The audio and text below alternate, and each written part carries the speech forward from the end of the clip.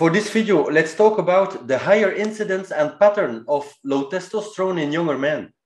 So this is also another thing that really puzzled me. So when I started practice about 15 years ago with testosterone, most guys that I would be treating were in their late 40s, 50s. Those were what we call late onset hypogonadism.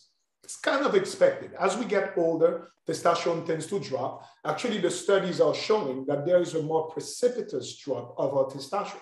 And that an average 50-year-old man now compared to the 60s and 70s have more than 50% decrease of testosterone. So I used to treat middle-aged guys like me when I started at 48. Then I noticed in my clinic, about 30% of patients are less than 40 years old.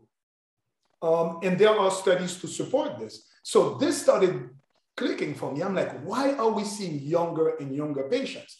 And if we ask the typical physician, the typical consumer, do we have a problem with our health? Most people will say, yes, we do. It's mostly linked to our obesity epidemic, to the processed foods that we're eating, a horrible diet. Maybe some people a little more advanced will know that maybe the magnetic fields all around us, the cell phones, the inactivity, all those are true. Chronic stress, lack of sleep, all those are true, but they've always been there. The other big why that I've discovered is the world of the chemicals that are killing our system. Our sexuality and our masculinity is under attack by all those chemicals. This was a brand new world for me. Once I started looking at EDCs, endocrine disrupting chemicals, every time I read this, my eyes open up. Even me, who's been in the testosterone world for 15 years, I only started learning about this those last 3 to 5 years. Again, for the viewers, endocrine disrupting chemicals are any chemicals or toxins that interfere with our normal hormone function. It can interfere with the hormone production, it can interfere with the transport of the hormones, and it can interfere also with the receptors of those hormones. The EPA estimates that we produce about 80,000 chemicals. There's no questions. Chemicals make our life easy. I love my plastic. I used to love all my plastic containers. As a dermatologist, you know that of personal care has a lot of estrogenic type compounds. And they make it much easier for you to apply. So our life is easier thanks to plastics. But we did not know all the unintended consequences that this chemical soup would do to us. And it's only now that we're starting to figure this out.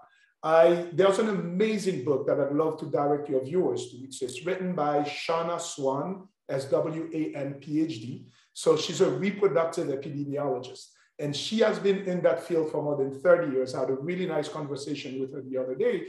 And she really studies the impact of those EDCs on reproduction, on fertility.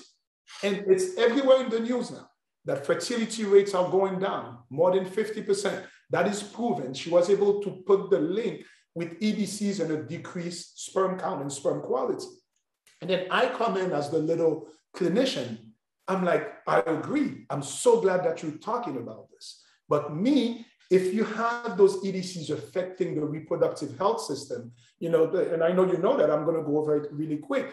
You know, the way our sperm cells are made is by the FSH from the anterior pituitary that helps with the cells of the testes to make sperm. But it is that same hypothalamus, pituitary, and hormonal axis that gets disturbed with those EDCs. So those EDCs that affect our sperm also affect our testosterone production. So this is the little cousin of fertility that nobody's talking about. So once I started seeing that, wow, it's not just happening to older guys. A lot of younger guys are truly experiencing those symptoms. There is something else, and that's the big why. The EDCs are really affecting our younger men. I don't know if you've seen a lot of those companies, they have platforms like, I don't know if I can say the name, but Hims, Roman, Keeps, those are telehealth platforms that you do just a telehealth visit with a physician and you get sent Viagra to your home. Those businesses are exploding. So, and the founder of one of those companies is 25 years old. And he came in a commercial and talked about this. First, I'm glad that we talk about this more open. He's 25 years old. He said, I experienced ED. I didn't want to go to my doctor's office, so I created that platform. They just went public, lots of patients. So we do have a problem. So, and when you just take Viagra as your solution to ED, you're only masking the problem. We need to go to the root cause of the problem. We need to see why is this happening. So in my research, and again, I'm just a clinician, I lean on the researchers in the field. And there's a couple of great books. This one, Countdown by Shanna Swan. There's another great book called Estro Generation by Anthony J. Yes, amazing.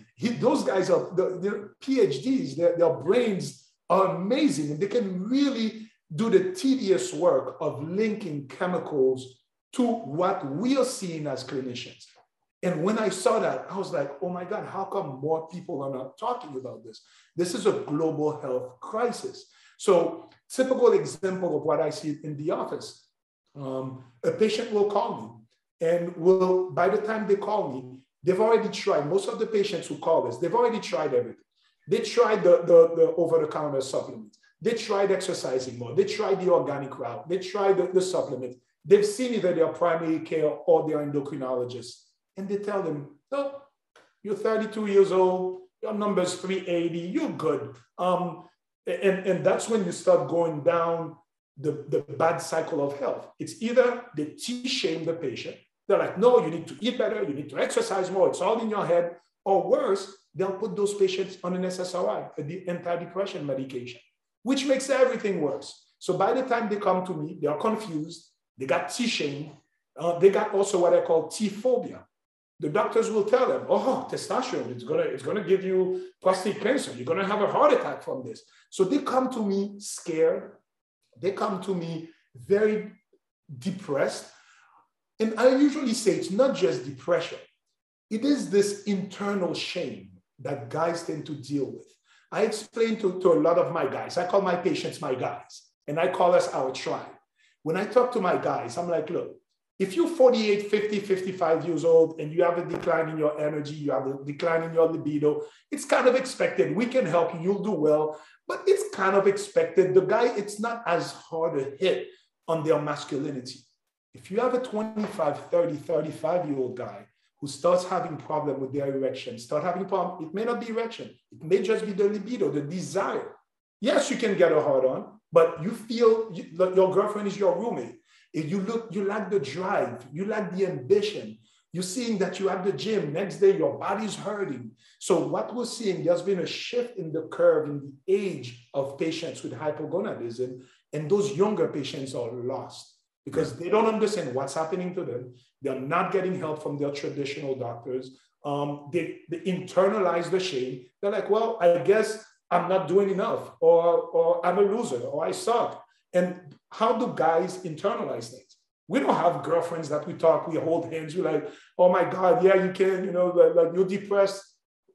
Women do this much better than us. Guys, what we do when we go through a problem, we internalize it and we become either aggressive, passive aggressive, or depressed, decreased mood. So by the time I get those patients, they've been put through the ringer into traditional, conventional medicine work. So I think one thing I've developed a lot, I pride myself in the medical knowledge and the deepening of my medical knowledge. I go to a lot of conferences. I got an extra board certification to really understand that. I'm actually writing a book now called Low-T Generation to explain this. But besides the medical knowledge, what I really want to bring to this space, it's a lot of empathy, a lot of understanding to say to my guys, I hear you. I get you. No, it's not in your head. Yes, your level, you at 380, you at 450.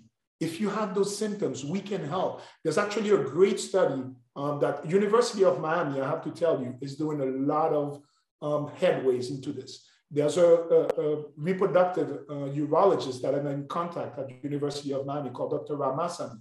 He produced a lot of papers. The first paper that he produced, not the first, one of the important ones, was that guys who are less than 40 years old, they tend to experience low-T symptoms at a level less than 400. So numbers, again, I know you've talked a lot about this on your platform. Numbers are not the whole story. Numbers don't tell us everything. This thing that it's 300 and 1200, if your testosterone level is 3 or 5, you don't need testosterone. If you're 295, you need it. We know it's a spectrum. So Dr. Ramasamy was able to prove that younger patients have symptoms from 400 and less. At least that opens the door to the American Urological Association that, let's forget about that red line in the sand if you're not below. A second paper that he produced that I think was amazing is he studied testosterone levels, and they call them adolescents and young adult males, meaning guys who are in their teens, 18 to 20 and 25. And he was able to show that there is an overall declining trend on testosterone, not just in older guys, now even in adolescents and young adult males. And of course, they were able to see that this was associated with a higher BMI, meaning obesity does play a role. But even when they took that into consideration, it still maintained a statistical trend, even when you take out the obesity. So meaning that it affects men even if you're not obese. And again, the big why are those EDCs. The big why are those chemicals too. The way I see it, we are living an experiment now that I'm scared to see what the results are going to be in 20, 30 years. We're throwing all those chemicals at us, and there's no studies. Studies are just coming out, and we don't know what the outcomes are going to be.